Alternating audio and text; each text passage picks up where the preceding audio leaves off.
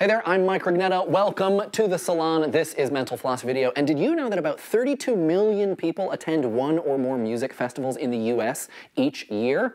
It's true. According to Nielsen data, about 46% of those people are between the ages of 18 and 34. And that there is the first of many facts about music festivals that I'm going to tell you about today. Because it's summertime, you might be going to one soon and need some fun facts to share while you're sitting in the heat waiting for Kanye to take the stage.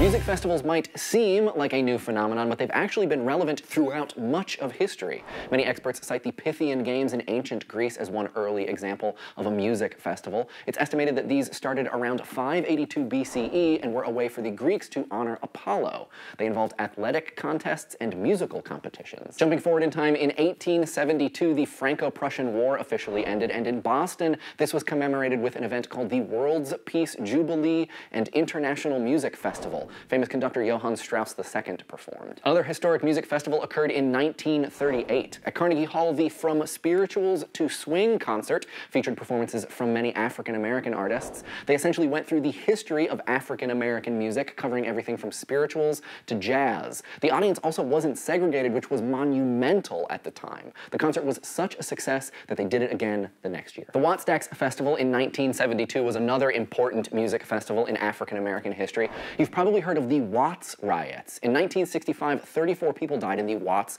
neighborhood of LA within about a week. So a few years later, to help mend the area's reputation, Al Bell of Stax Records planned a music festival. 112,000 people attended to watch performances by Isaac Hayes, Albert King, the Staple Singers, and more. It's often referred to as Black Woodstock. Thousands of dollars were raised for the Watts community. Then, of course, we have one of the most famous music festivals of all time, Woodstock in 1969. It's notorious for a few reasons, like its epic lineup of musicians featuring The Who, Santana, Janis Joplin, Jimi Hendrix, Crosby, Stills, Nash & Young, and many, many more. And the rain and mud made for some incredible pictures. Plus, it's often viewed as a representation of counterculture in the 1960s. The festival lasted for 3 days, and it's estimated that 500,000 people were there. It's also worth noting that there were 0 incidents of violence. 0 reported, at least. By the time Jimi Hendrix took the stage and performed his now infamous version of the national anthem,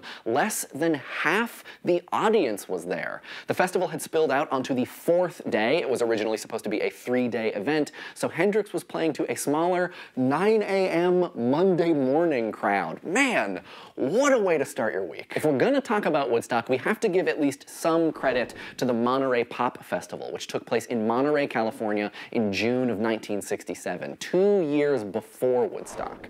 And it actually had a lot of the same performers, including The Who, Jimi Hendrix, and Janis Joplin. It just doesn't get talked about as much because there were only somewhere around 100,000 people in attendance, and also there was no mud. And even one weekend before that was what's considered the world's first rock festival, the Fantasy Fair and Magic Mountain Festival in Marin County, California. Performers included The Doors, Jefferson Airplane, and Dionne Warwick. And that is a rock fact. In 1965, Bob Dylan played the Newport Folk Festival. He was actually there the year before playing his acoustic songs, but in '65, he switched to an electric guitar with a more rock and roll sound, and the audience booed him, showing up to a folk music festival with an electric guitar. What are you doing?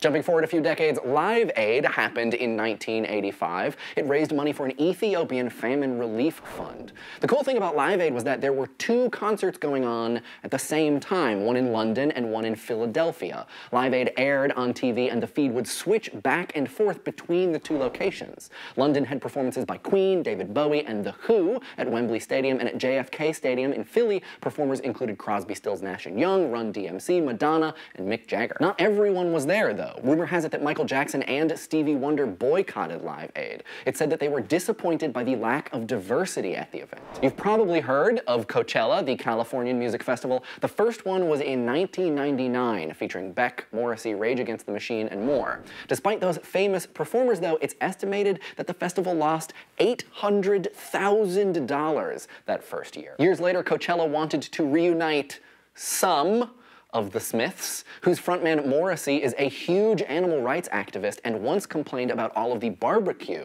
at the music festival.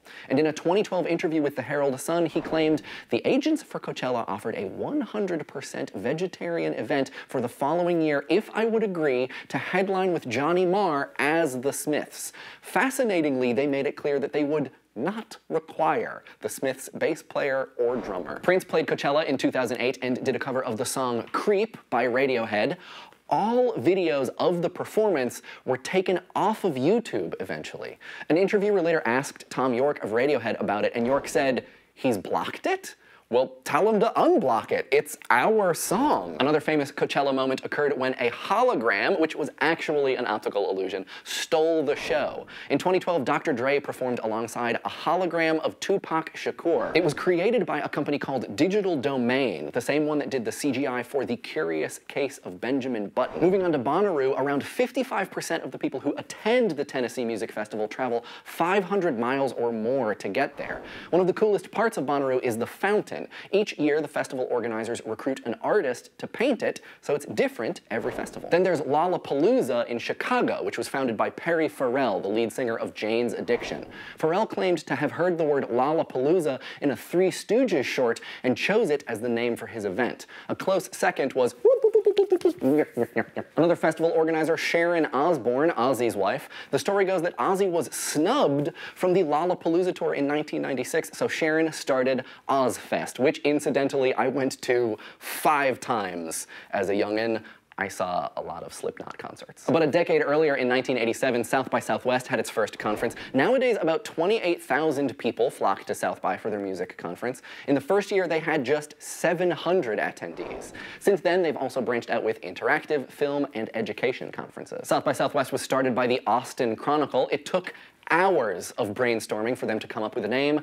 They discussed calling it Third Coast at one point. In 1968, the Isle of Wight Festival was held in England to raise money for a local swimming pool. Attendance jumped from 15,000 that year to 600,000 in 1970, thanks to performances by The Doors, The Who, Joni Mitchell, and other legends. Because of that huge crowd, the festival was banned for 3 decades. It made its comeback in 2002. Let's move on to some music festivals with unique themes, like the annual Quiet Music Festival of Portland, Oregon. Rather than loud rock music, they feature acts which play quiet, soothing music. The Lower Keys Music Festival has taken place in the Florida Keys annually for about 30 years. It's a little different because it takes place underwater. People dive and snorkel in a particular area where music gets played. The music is specifically curated so that it is detectable and enjoyable in the ocean. Back to more traditional festivals like Glastonbury in England. This festival started in 1970 with a very different name, the Pilton Pop, Blues and Folk Festival.